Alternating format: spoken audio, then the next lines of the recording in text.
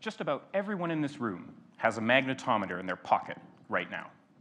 If Google Maps can tell you which way is north, you've operated a magnetometer. From fridge magnets to MRIs, generating and measuring magnetic fields has been an important part of human life, ever since lodestones and compass needles guided our ancestors around the globe.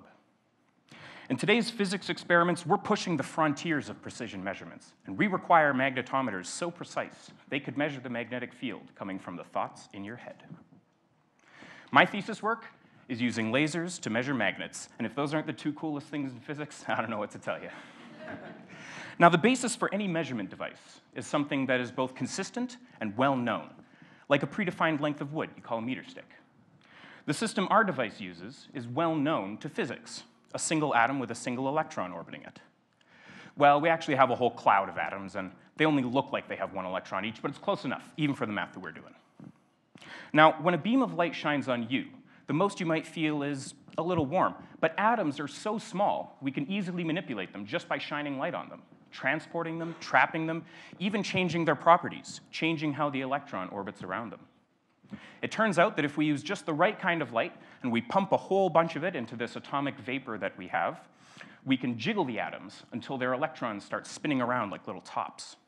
And like the commutator in an electric motor, and for many of the same reasons, this spinning current, essentially, will want to align itself with the magnetic field that it's in. And what we end up with is a whole cloud of little compass needles, all pointing in the direction of our magnetic field. And because of the way magnetic fields and currents interact, the rate at which they spin is directly proportional to the strength of the magnetic field.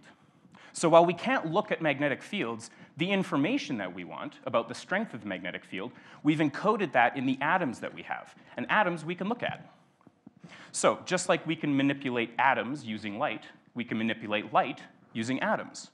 So by passing a much weaker laser beam through the same collection of atoms, we call it a probe, we allow the atoms to change the properties of the light.